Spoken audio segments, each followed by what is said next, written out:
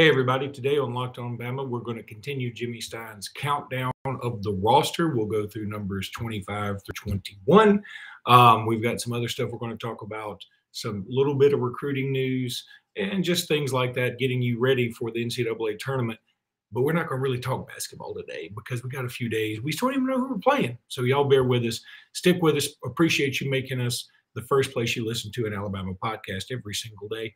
And let's get started.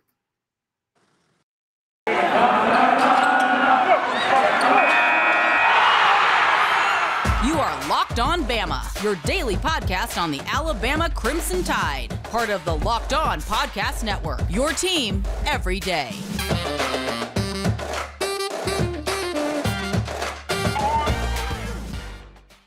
Everybody, and welcome back into Locked On Bama. Luke Robinson, that's me. Jimmy Stein, that's him. Jimmy, how are you today? Well, I'm doing pretty good. It's rainy. One of my favorite things to do whenever we start this podcast is to watch you try and adjust yourself so that you look better to yourself when you're looking at yourself in the phone. I think that's cool. That's not really what's happening, but yeah, I'm always adjusting whenever you record on a phone, it's hard to get used. It's hard to get used to that because the camera is not in the center of the phone. That's right. The camera is not in the center of the phone. So it's very difficult to wrap my head around that fact. No, I'm with you on that. Like, I spend most of my time, and it's also hard to grasp the opposite aspect.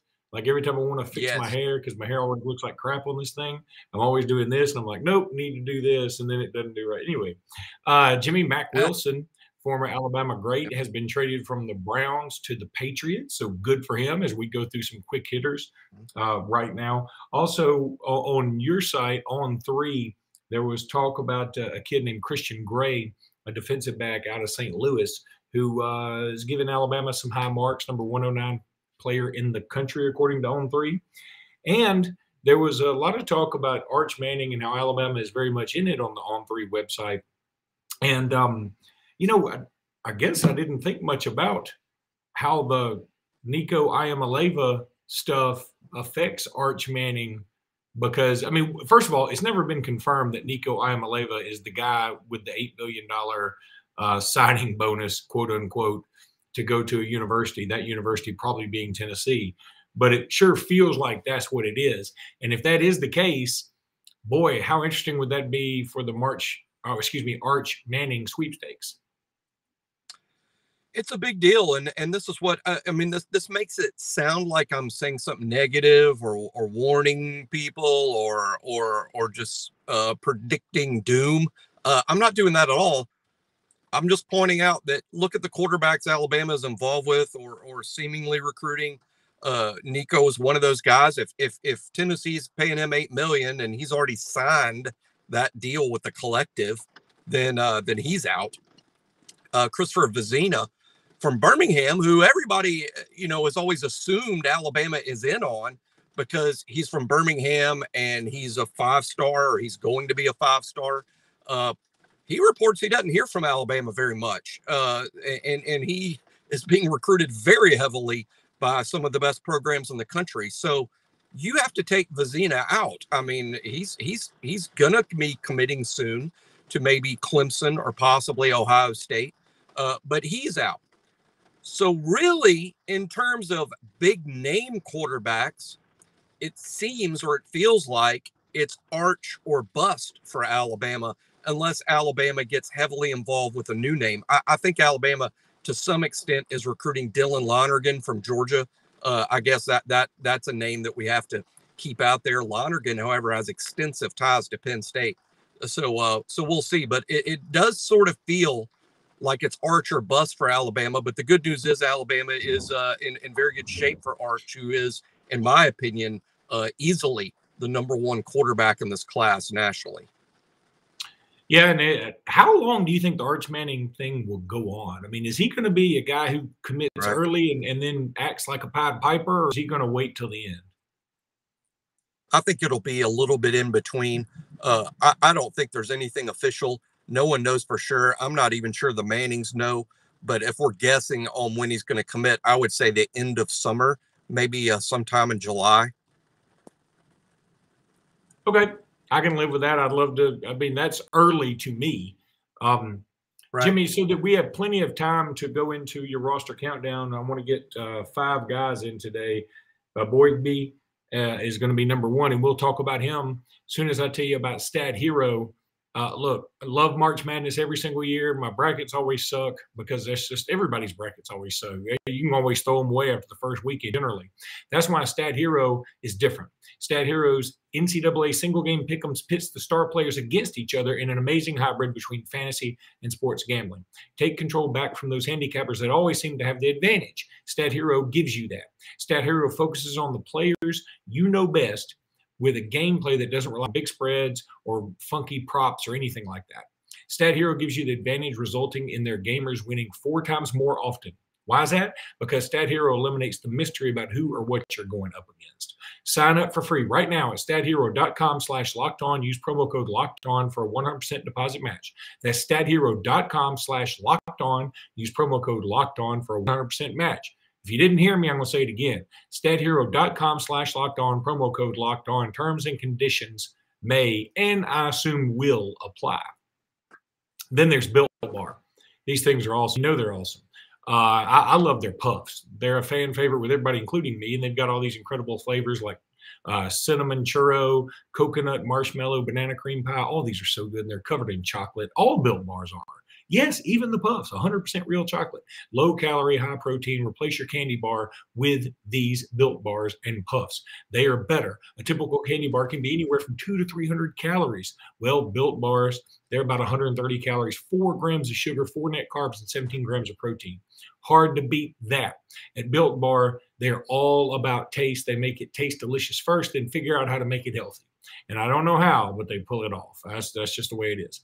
Go to Built.com. Use promo code LOCKED15 for 15% off your order. Use promo code LOCKED15 at Built.com to get 15% off of that order. Jimmy, I want to tell everybody to check out the Bracket Breakdown show from our Locked On buddies, including us. We will have a little bit to do with that. So looking forward to it, the Breakdown show. Locked On Bracket Breakdown show.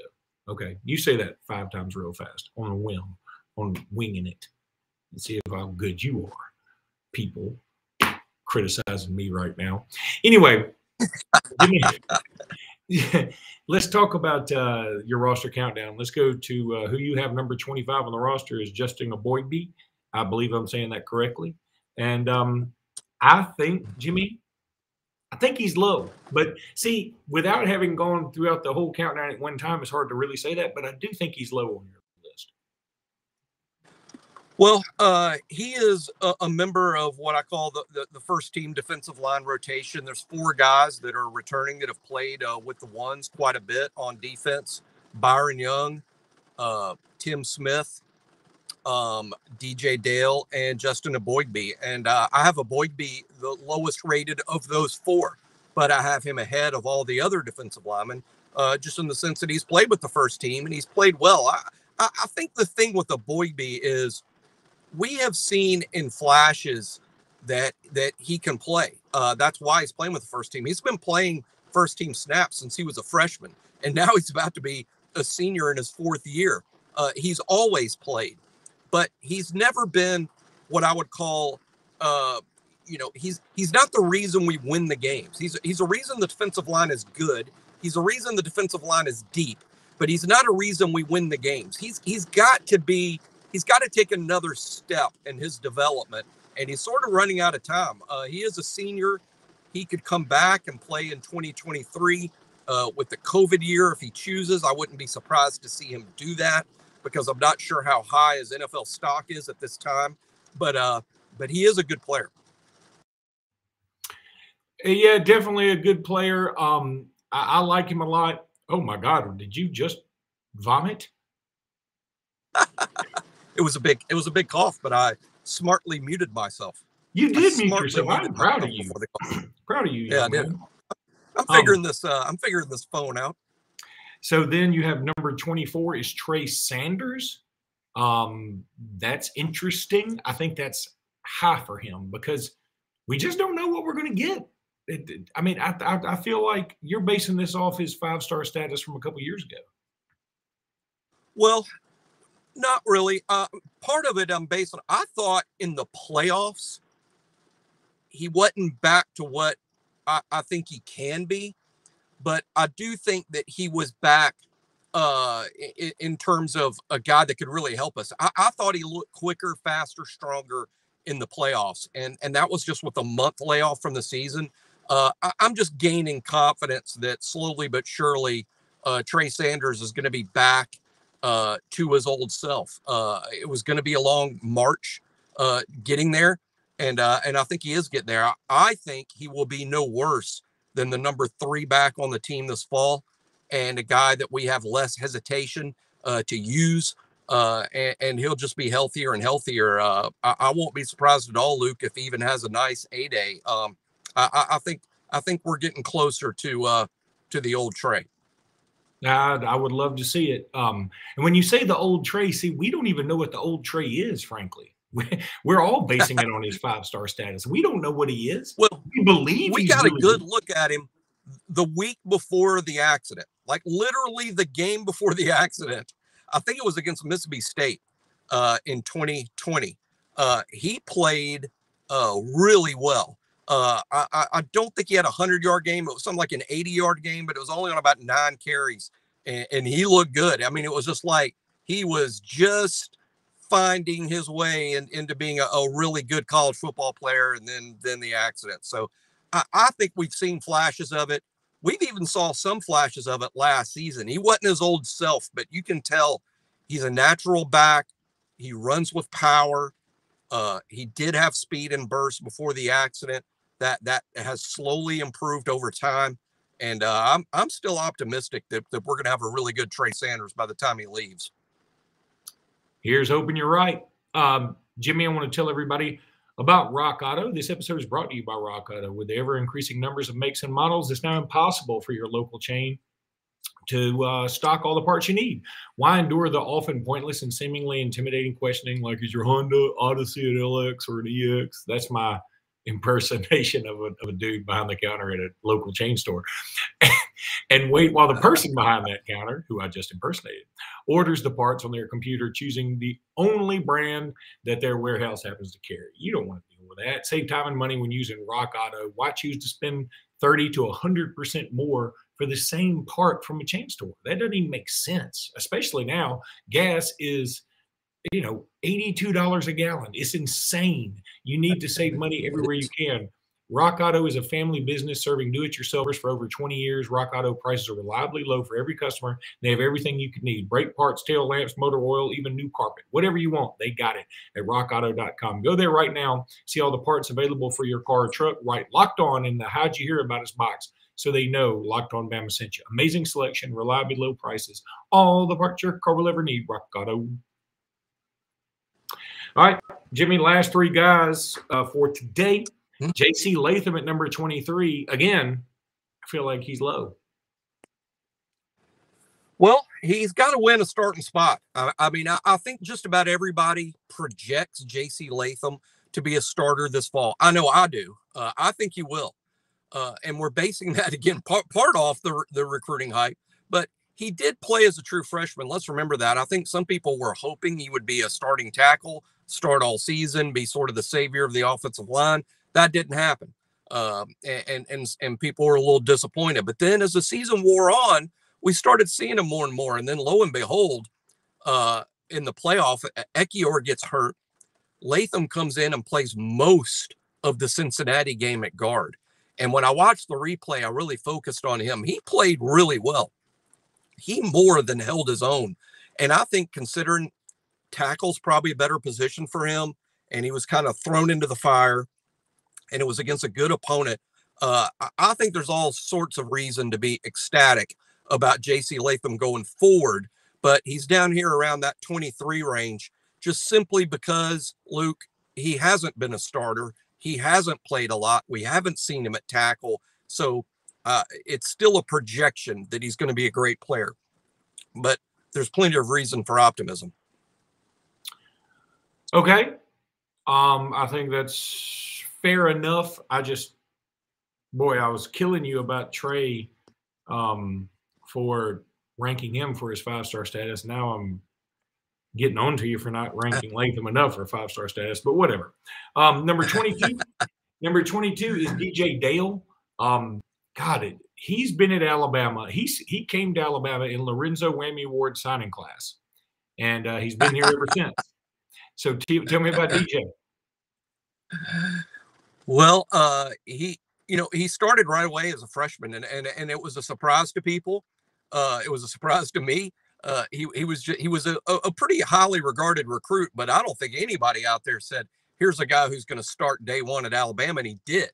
But then he ran into some issues with his knees, both knees, actually. Every knee he's got was hurt at one point. And I think that's hurt his development. Now, last season, a little healthier, and we saw a better DJ Dale, particularly the second half of the season. I thought he was really good. Everything is in place for DJ Dale to have his best season since he's been at Alabama, and I'm excited to see that. This is maybe not a difference maker, maybe not an All-American, maybe not a high draft pick, but this is a very solid, experienced SEC football player. All right, final one for today, Jimmy, is Javion Cohen. I think you got him just right at number 21. Just right. You nailed it. Good job, Jimmy. Thank you for that. Thank you for that. Yeah, I carefully pick where to put these guys. Cohen is going to certainly be a starter. I have him on the lower end of the 22, just basically because while he was a full-time starter last year and did fine, that's what he did. He did fine. He's good enough to where he started all year. There was never a question to bench him. And I don't think there's a question that he's going to be a starter this year, but he has yet to play at an all-star level. And that's the challenge for him. One step further for Javion means, okay, now you're a full-time starter. Now be one of the better offensive linemen in this league. Contend for all-star honors. That's the challenge to him. I think he may meet it. It'll be interesting to see if he plays guard or tackle. All right, buddy, that'll do it for today's episode of Locked On Bama. The roster countdown was the main focus. Tune in tomorrow. We'll have more roster countdown stuff. And, we might – I'm not sure when we're going to cut tomorrow's podcast, but we should have an answer about who Alabama's going to play if we do this the way I want to do it. But we don't always do it the way I want to do it. So we'll see. We'll go from there. Jimmy, we will talk tomorrow. And until then, roll tide, buddy. Roll tide.